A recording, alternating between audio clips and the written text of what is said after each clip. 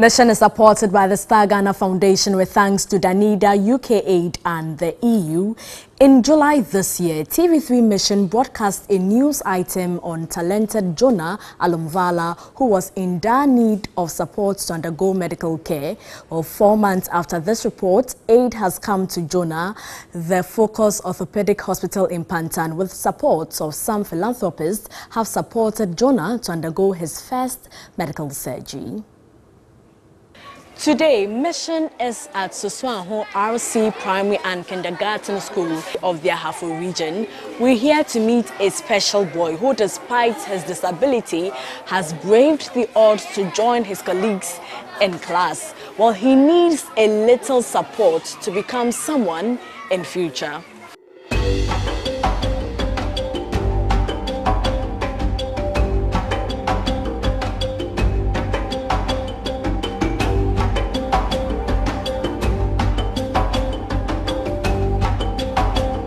Yes, I was born like this.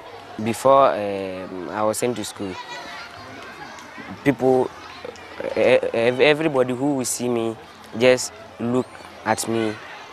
That time, I don't come out to go with them or play with children, just like that. So I was at home every time doing artwork and modeling and many things. When TV3 Mission first met Jonah, he was writing his end-of-term examinations at the Suswanho RC Basic School at Duayaunkwanta in the Ahafo region. Despite his disability, which prevented him from using his hands effectively, he topped his class and drew perfectly.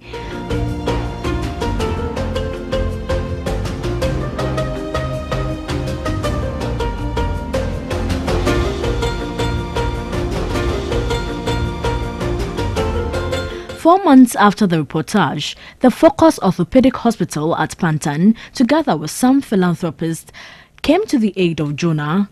Professor Oheneba Boache is the president and founder of the Foundation of Orthopedics and Complex Spine, FOCUS. Our mission basically is to help people regain their ability to function. So as a non-profit organization, we depend heavily on philanthropic support, donors from Ghana and from the outside the country. And Jonah basically is one of those patients who is not going to be able to afford the multiple surgeries that is required to improve his condition. So he falls basically under our mission of compassion. If we say we're doing the surgery for free, it basically means that somebody is helping us provide him free care. He gets it for free, but someone is helping.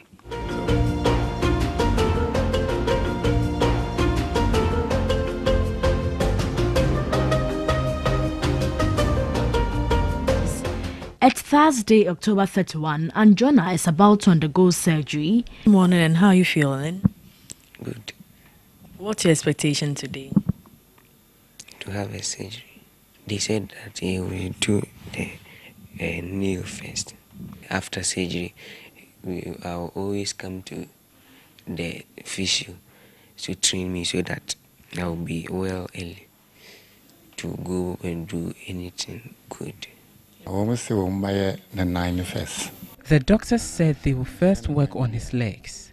After 3 months, they'll work on his hands.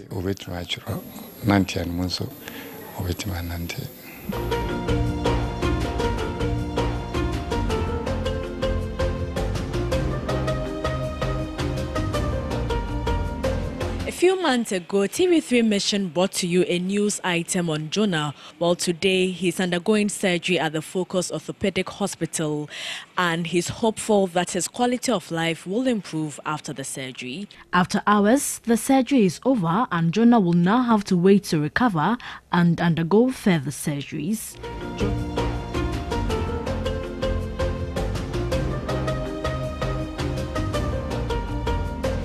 His condition is a very rare disorder. We're not going to make him perfect, and it's going to take about 18 months to 2 years to be able to get all the surgeries done.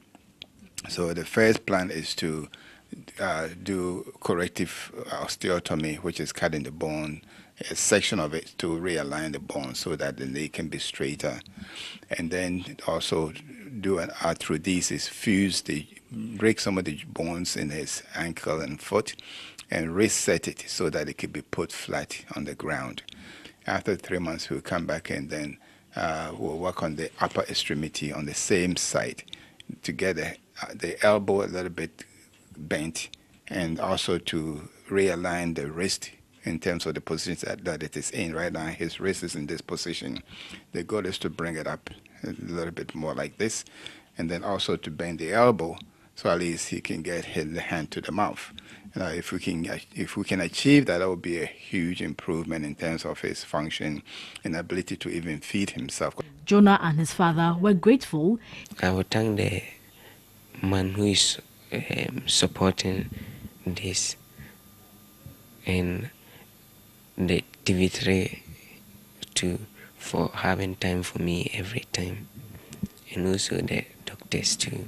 And Focus Orthopedic Hospital, I will thank them too for anything they are doing for me. My teachers, especially the headmaster and the others. TV3 number 1.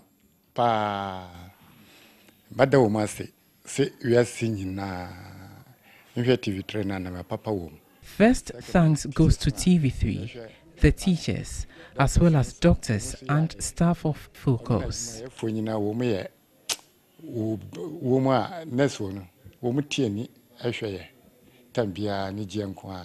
TV3 Mission will certainly follow up on Jonah's progress until his final surgery.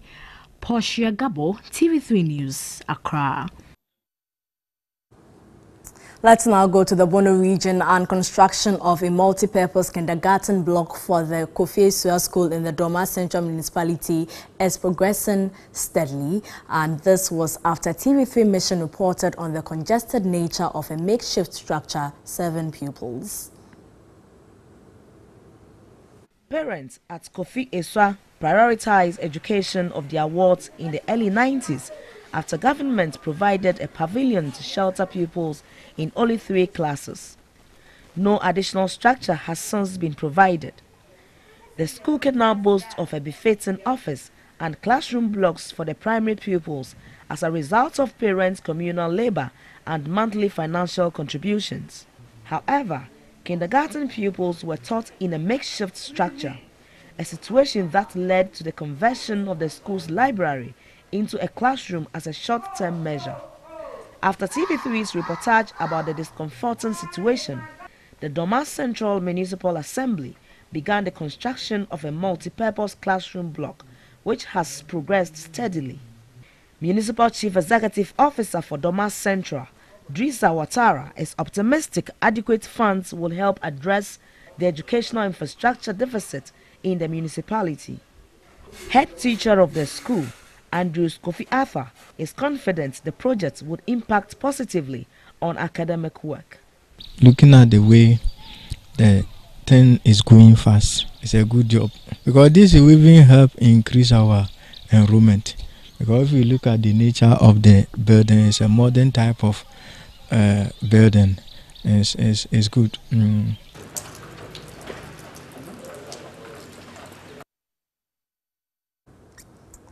Well, that's it for Mission. Mission is supported by the Star Ghana Foundation with thanks to Danida, UK Aid and the EU. Thanks so much for your time.